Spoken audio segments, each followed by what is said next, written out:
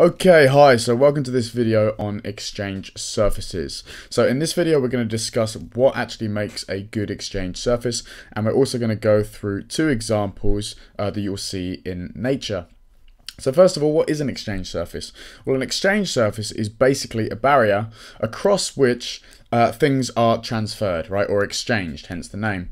So for example, if we need oxygen in our cells, there's an exchange surface which allows oxygen to get into our cells. If we need to take in glucose, right, that needs to be exchanged because glucose needs to get into our cells from the blood, etc., etc. Right, so that gives you a hint as to what an exchange surface is.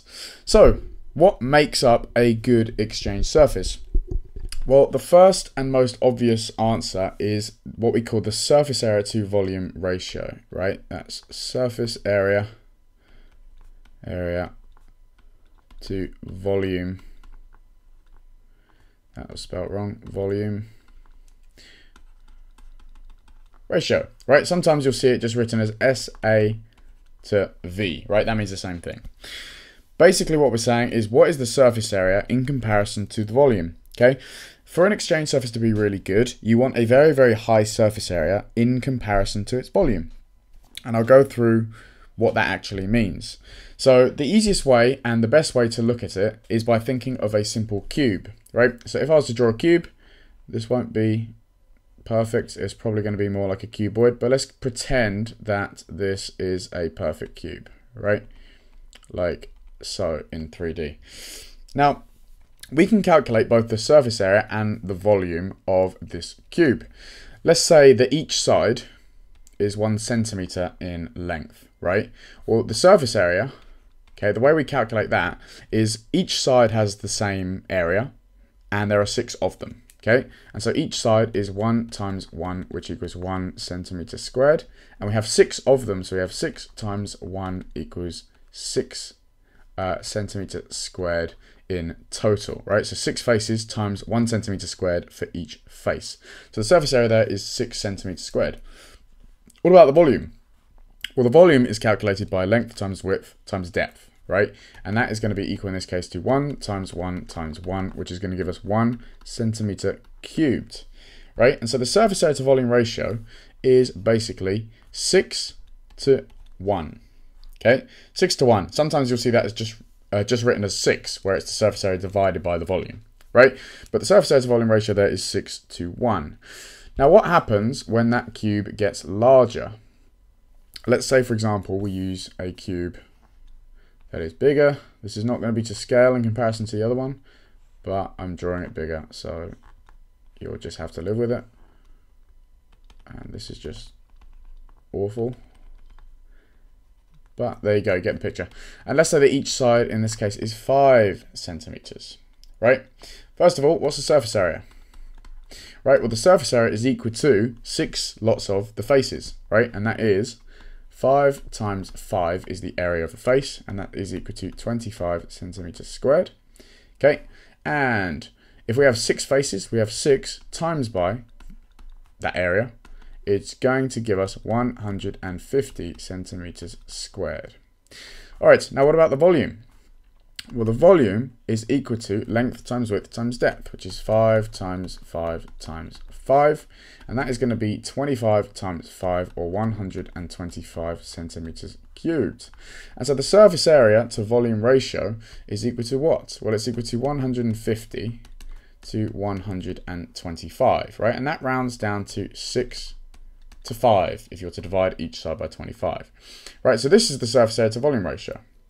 Now, if we have a look back up here, we have a 6 to 1 surface area to volume ratio versus a 6 to 5 surface area to volume ratio. So the smaller cube has by far a greater surface area in comparison to its volume, right? But that's by 5 times, in fact, because 6 to 1 versus 6 to 5. What does that mean? Well, the smaller cube is going to be a better it's going to have better capability as an exchange surface, right? As things get bigger, then the surface area to volume ratio in general, if the shape is the same, is going to go down, right? And why is that important? Because the same can be said for organisms, right? If you have a really small organism versus a really large organism, let's say a single-celled bacteria versus an elephant, right? The surface area to volume ratio of the single-celled bacteria is going to be a crazy amount higher than it is for the elephant.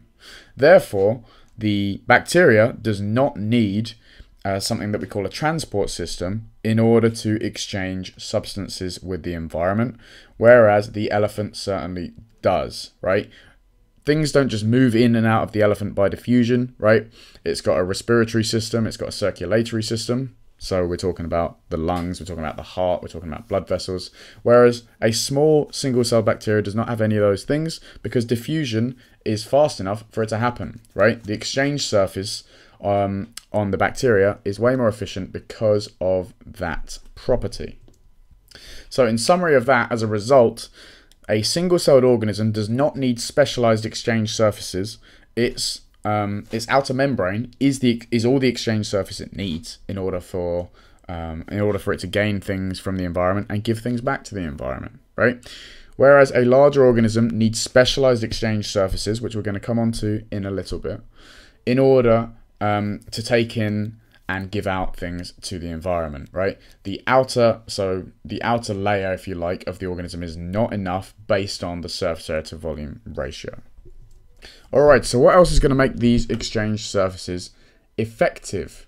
Okay, something that's really important is a thin layer or a thin membrane, right? Well, why is that important in an exchange surface? Well, this shortens the diffusion distance for substances traveling across, right? For example, if you had a membrane which was multiple cells thick, then substances traveling across that membrane have to travel through those cells, which actually takes up time and reduces the speed of that transfer. Whereas if you have a really thin membrane, then things can travel across it much quicker, and that makes it a more efficient exchange surface. Okay, and what else? Well, they also need a good supply of substances, right? And I say substances because it's a broad term. So whatever is going to be exchanged needs to be in constant supply, because if there isn't, then what happens is you don't maintain a concentration gradient. Okay, so it needs a good supply of substances. An example of that is, for example, our blood. Okay, our blood vessels coming into contact with other cells. Our blood vessels need to supply other cells with nutrients, for example, oxygen and glucose, etc. And if the blood didn't move around the body, right, then once substances have diffused across into the cell, that would basically be it. There would be no more net transfer of the glucose or the oxygen. However, the fact that our blood continually circulates and replenishes what is inside it, then the cells are constantly supplied with more and more of the substance, and so that maintains the concentration gradient. Okay, so it maintains concentration gradient for transfer. All right. Okay, so let's have a look at a couple of examples of this in action. The first is in the lungs. So let's say humans as an example. We have lungs in order to transfer oxygen and carbon dioxide with the atmosphere. All right, so let's have a look at a badly drawn diagram of an alveoli, okay, or an alveolus, singular. Okay, so this here is the alveolus. Okay, these are tiny little sacs which are found inside your lungs, right? There are millions of these in your lungs. Okay, and this here is a blood vessel, right? Blood vessel, and in particular, it's a capillary. Okay, so I'll just write that here. Okay, now both of these things are one cell thick, right? So the black lines and the red lines there, they are one cell thick.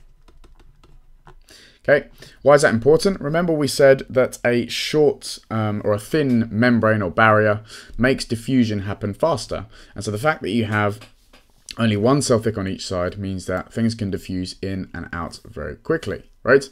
And so from the alveoli, okay, this is where the oxygen goes. Okay, it goes down here because you breathe in and you take in gases, and oxygen fills up these alveoli, right? Oxygen then basically diffuses across that membrane into the blood. okay? Because the blood, let's say the blood is flowing this way. Here, the blood is deoxygenated, right? And I'm just going to color that blue because you know that blood when it's blue, blood with no oxygen is blue or bluey purple. Okay, when it takes oxygen, it becomes oxygenated. And so the blood, which carries on this way, is red. Okay, that's just showing you the direction that it's traveling. Also, the blood that's coming in, okay, I'll go back to blue. The blood that's coming in is full of CO2, right? And so CO2 from that blood goes into the alveoli, right? And both of these things are obviously happening down a concentration gradient. The blue blood doesn't really have any oxygen, and the alveoli is full of oxygen. And so oxygen diffuses from the alveoli into the blood. On the other hand, the deoxygenated blood, the blue blood, is full of carbon dioxide because the waste product of respiration is carbon dioxide. We want to get rid of that because we don't want to keep it. And that is what happens in the blood, right? Travels in the blood, gets back to the lungs, and then it is shipped out. Okay, and so this is traveling down its concentration gradient from the blood vessels to the alveoli. And then when we breathe out, then the CO2 basically leaves, right? And so that's what happens. You've got a short diffusion distance based on the one cell thick membranes on both the capillaries and on the alveoli. Now you'll notice this this shape of the alveoli, right? It doesn't have flat walls. It's got folds all over it. There's a very good reason for that. That greatly increases the surface area. And so it has a very high surface area to volume ratio. And that also improves the efficiency and the speed of diffusion, which is great. Lastly, as we mentioned before, there is a great supply of substances, okay? We have a good supply of oxygen coming in, okay, because we keep breathing in, and so we've got more oxygen coming in. And also, we have a constant supply via the circulatory system of carbon dioxide, right? Because the blood is constantly being pumped around, and it's bringing more and more carbon dioxide, maintaining that concentration gradient as well. So you have a concentration gradient maintained, you have a short diffusion distance, and you have a high surface area, which means that this is a very efficient exchange surface. All right, and lastly, we're going to have a look at part of the small intestine, right? Because your small intestines are also adapted for exchange of substances, right? We want to get products of digestion into our blood from the small intestine, right? We want to absorb things from our food, and the small intestine is adapted to do that. Okay, so this is a diagram. Obviously, my drawing would have been terrible for this, so I've taken a diagram. Basically, what we have is we have these things here, so these projections, okay, they're called villi, right? Singular is a villus. And this greatly increases the surface area in order for exchange of substances. You'll notice that there are these curly things which are in red and blue, and obviously they are capillaries, okay? They are blood vessels, they are capillaries, and so you have a good blood supply, right? Just like you did with the lungs. And so the high surface area and the good blood supply means that you are able to maintain a concentration gradient of substances, and also obviously the higher surface area means faster diffusion.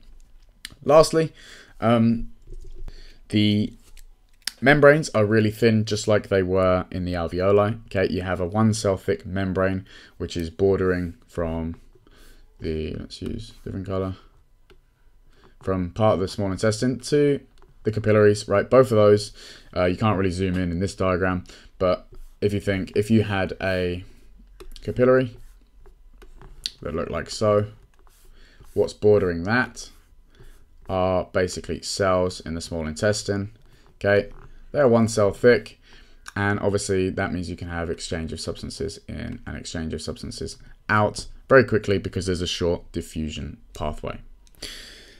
Okay, and that will about do it for this video. I'm going to cover a couple more examples in another video of exchange surfaces, but I hope that has made sense. If not, then do feel free to post a comment in the box below or send me a direct email. But as usual, please like and subscribe because it does help me out, and it obviously will update you when more videos become available. But I look forward to seeing you in the next one.